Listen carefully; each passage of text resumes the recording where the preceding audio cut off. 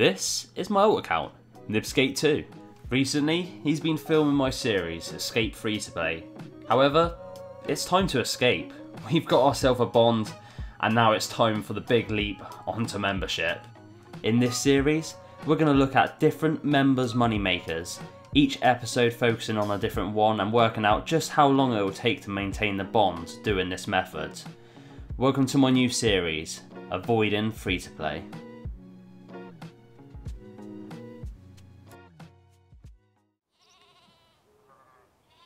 So welcome back to episode 11 of the series, and today we are going to be doing some Barrows. So we're going to quickly go over the requirements first. So for the requirements, the only actual requirement you need to do Barrows is the quest Priest in Peril. Now this is only to access Mauritania, and it is the actual only requirement you need to do this. However, there are a few recommended. Now, for the recommended stats, I'd highly recommend a high mage. The higher your magic level, pretty much the better. If you have 75 plus, you can actually wield one of the tridents. That's definitely going to help you out massively. If not, obviously I've only got 68 magic, I think, and there are ways around it, so I will be showing that. The only other thing I'd highly recommend is having the hard Mauritania diaries done. This is actually going to increase the amount of profit you make massively. On average, it's around about 20k more per chest you do. So if you do 10 chests per hour, you're looking at around about 200k more, which does definitely add up. So 100% worth doing that. Other than that, that pretty much wraps up all the recommended stats. So next up, we are going to go over the equipment. So we've got a fairly decent amount of money. Now, I am a little bit limited, obviously, magic. Ideally, you're going to want to go for the Trident of the Seas. It's by far the best. So, obviously, I don't have access to that, so I'm going to be using the Iban's staff. It is still very good, and obviously, you only need to complete Underground Pass to get hold of it. I am going to have to go and upgrade it first. I think that costs around about 250k, so it is a little bit of money to invest into it, but it is still a very good viable weapon to do Barrows. But obviously, to upgrade the staff, if you haven't done it already, you have to go sort of towards the Underground Pass or where you start that, and just next to that you find yourself the Dark Mage, and you can actually get him to upgrade it. So there we go. It only costs 200k, so actually not too bad at all, and it gives you 2,500 charges against obviously monsters. So there we go, that's our charged Iban staff. Now what we'll do is we'll go back to Varrock and get the rest of the equipment. So probably one of the best items to get a hold of for doing Barrows, and relatively cheap, is the Occult Necklace. So this is under 330k, but it does give you a massive bonus when it comes to your magic attack. Oh shit. Well, it turns out you actually need 70 magic to equip that, and I don't have 70 magic, so I'm going to be trading that back for probably a glory. So we're also going to be going for a Torag's plate body. Again, pretty cheap, but it gives you some pretty good defensive stats. For the leg slot, we're going to be getting a Verex plate skirt. Again, this is very tanky, but also gives you some pretty good prayer stats as well. We're going to grab ourselves some dragon boots for the boot slot, a dragon dagger for our spec weapon. I'm actually going to complete a Book of Darkness page set. Very cheap, but it's actually going to be a very nice offhand for mage. So we're going to grab ourselves a Helm of Knot. This is, again, relatively cheap. Gives some okay defensive stats and also some strength bonuses. We are going to have to kill a couple of skeletons to maximise the amount of profit we can make. So what I'm going to be doing to help with this is buying ourselves a Dragon Skimmy. Ideally, you'd want an Abbey Whip, but I don't quite have the funds to afford that. So yeah, we're just going to stick with a Dragon Skimmy. Now we're also going to need a range switch, so we're going to just grab ourselves a magic short bow. And obviously ammo for that. We're just going to get ourselves some rune arrows. They're not crazy expensive, probably 300-400.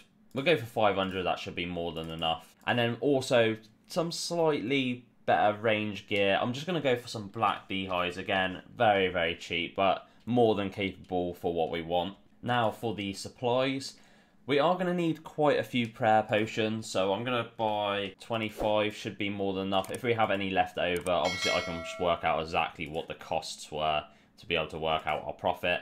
What we are going to need as well is some good food. So we're just going to buy some sharks. And we'll buy ourselves about 80 of them. Once again, we're going to have more left over, but we can just work out exactly what we use. And then we're going to buy a couple Ring of Jewelins. This is probably going to be our best teleport to bank and obviously restore our stats. So we'll get ourselves some of them. We'll grab ourselves some stamina potions. And then the last item we need is the teleport to get there in the first place. And we're just going to be using a Barrows teleport. These, again, pretty cheap and they get you straight there, so it's definitely going to save you quite a lot of time. I honestly can't see us doing more than 15 trips within this hour period, so we'll get 15, maybe 16 just in case. Obviously, once again, I can work out exactly how much it cost us. Oh, and another item we might need is obviously glove slot. I do have Barrows gloves, so I'll be wearing them. We are also going to need to get ourselves, obviously, runes to cast Iban's Blast in the first place. And the runes we need are death runes. Now I'm going to get 1k of these, more than enough once again. And we should probably actually gain them over time anyway, so it's not too bad. And the other rune we need is fire runes. And I'm going to buy ourselves 5k of them. Now it's time to work out our setup. So my inventory setup's going to be a little like this. Enough prayer potions to last you, a stamina potion to make sure you can run through. Obviously, your switch for your range, and then obviously our Dragon Skimmy and our Defender for just cleaning up the points at the end. But that is us all set, ready to go, ready to hopefully get ourselves an item. I'm going to be doing this for an hour. I might get really unlucky and not make much of a profit, or I could make quite a bit of a profit. But what I will do is work out exactly how many we got within this hour, and we can actually kind of calculate exactly what the profit rate would have been on an average over how many kills I got. So yeah, we'll be doing that as well. But yeah, here we are ready to go. Obviously I'm going to run you through our first Barrows run. So first thing we're going to do is break our Barrows teleport, and this lands us in a very nice spot right outside, ready to go. If you haven't got a spade, you can actually take a spade from here. So yeah, we're all set. Let's get started. Now I sort of make my rotation. I start with Darrock, which is obviously the northeast corner. I then sort of work my way down. I then go along, up, down, that way. I always start with Darrock because he's the most awkward, and it's nice to know if he's coming up at the end. Because with Darrock, he's so easy for him to just one-hit you, especially if he's low health. So, we're all set. We're all good to go. What we're going to do is get the timer started. You use your spade, like so. You then go to the sarcophagus, make sure you got Protect from Melee on, make sure you got your Iban's Blast on, and then we just sit back and kill Darrock. As you can see, the hits are pretty decent. I mean, it shouldn't take too long really to kill him. We've got plenty of prayer potions, should be absolutely fine. And there we go, first one dead. Move on to the next one. This is Guffin's. Obviously his special ability is he can heal himself. Attack the sarcophagus, put your Protect from Melee back on, and then attack him once more. There we go. Guffin's dead. Then we move on to the next one. So now with Kirill. So with Kirill, obviously you're going to want to make sure you're protecting from range. You're going to want to use your special attacks with your Dragon Dagger, like so, and then just switch back to Mage, and then finish him off. Next is Arims. He's going to be attacking you with Mage, so just make sure you've got your Mage prayer on, and you're going to want to range him. Now you want to get back in your Mage gear again, and go for Thorax. Pretty simple, just sit back. Make sure your prayers don't drop, so just top them up every now and again. It is pretty simple. Obviously the last one, or if one of them comes up that you can go down, obviously you just want to go back up, do all the rest of them, and then go back. Obviously it just so happened to be the last one I went to, which is awesome stuff, and then we'll show you how to get through the catacombs. Okay, so next up is Verax. Obviously one of the brothers, you can actually go down into the tunnels. So what we'll do now is we're going to get into our gear so we can kill a couple skeletons and stuff as we go down. As it comes up like this, you found a hidden tunnel. Do you want to enter? Yes, go down there. I'm fearless. And now basically all you want to do is make your way to the center. So there's some doors that you can open, some doors you can open. Obviously this door here is the one I have to open, so we're going to go through this way. As you go through each door, it has a chance of spawning Varrock. If he doesn't spawn, if you open the chest, it will 100% spawn him anyway, so you'll always get the chance to kill all of the brothers. We're going to kill one skeleton, and we'll probably kill a bloodworm or two, and that is just to get our potential up as high as possible, obviously before entering. As you get to the final door, so you can actually enter the middle, you get a puzzle. With Runelight, it actually tells you exactly how to finish that puzzle, so very, very easy. Highly recommend using Runelight. Now we're going to switch back to our magic gear. We're going to make sure we've got some prayer, make sure we've got our melee on, and then we're going to... Oh shit, we were meant to kill the last brother, but I accidentally searched the chest anyway. So all we're going to do now is we're going to tele out of here to the Ferox Enclave, like so. What we want to do now is run over here, and you can recharge your energy at the pool of refreshment. Run back to here. This is where we can bank. If you need to get any more supplies, you get them. We're actually all good, and we can just jump straight back into things. So Barrows teleport, and then yeah, we'll just carry on like so. So yeah, when you get into the swing of things, you can do it pretty fast, and you can get through quite a few chests. Obviously, we're in pretty low gear, so we're not going to be absolutely max efficiency. But this is quite good. We're getting relatively decent XP as well, along with it. Actually, turns out Varrock is my next tunnel as well, which is pretty cool. One thing you do have to watch out for as well is obviously Varrock can hit through your prayer, so definitely watch out for that. But yeah, here we go. Another tunnels already. We're definitely going through them a little bit faster. The first one was definitely a lot slower because I was having to talk my way through it. But as you can see, we have to quickly work out which is the way to go. So we have to run through this one. But yeah, I'll tie in around about the 30-minute mark, let you know how I'm feeling. Or maybe a little bit sooner if we do actually manage to get ourselves a unique. But yeah, so far, so chill. But yeah, so to maximise your rewards, you want to kill the last brother as well. It just means you're going to get a better chance of getting a unique. Way, and we got our first little bit of gear, pretty much bang on the 30-minute mark as well. Very nice, that's 300 odd K straight away. Very, very nice to see that. Not too bad, 5 chests in 30 minutes. Very, very good. I'm glad we saw one bit of armour. That's pretty much probably made up for pretty much everything we paid to do this, so that's pretty good. But yeah, that is very, very good. I'm so glad we actually managed to get at least one item, so yeah, super, super happy with that. But yeah, honestly, 30 minutes in, and I can't really complain. It's pretty awesome. I mean, it's a bit of bossing. It's your first sort of easy go-to boss, and there's that chance. There's a couple items that are worth well over $1 mil. It's just a down to luck, really, and I mean, the fact that you're getting a little bit of early bossing, we're getting not too bad XP rates as well. We're getting around about 23k in magic, a little bit of range, a little bit of strength XP as well. And yeah, we're doing a little bit of bossing. Honestly, you can't really complain with it. Barrows is Barrows at the end of the day. It's nowhere near as good as it used to be, but it is still quite a nice little money maker. So yeah, pretty much I'll tie in around about the hour mark, unless I get another item, which you never know. We might get lucky and see another one. But yeah, I'll see you whenever I see you, I guess. And this is going to be the last chest of the hour. Let's see if we get anything good. What do we get? Oh, that's not too bad, 36k. But yeah, there we go. Not too bad at all. Let's tele out of here and work out exactly what the costs were. We actually managed to do 10 chests, which is actually better than I was expecting. So yeah, pretty happy with that. So what I am going to do quickly is actually repair all of the items. We're going to repair it out of the actual coins we got. We luckily just about had enough coins to actually repair all of the items. We still got a little left over, but that's not too bad. I've also worked out all the costs, so let's go back to Varrock. And let's just work out how much money we made in that hour period. So, we obviously did get pretty lucky. We did manage to get ourselves a Varrock's plate skirt. So, a lot of the money is from that. We did get a few runes. Obviously, I don't have the hard Mauritania diary done. So, if you do have the hard diary, you are actually going to make a little bit more money than this. But, obviously, this is my alt account. It's not really built for bossing. It's more for, like, gargoyles and stuff like that.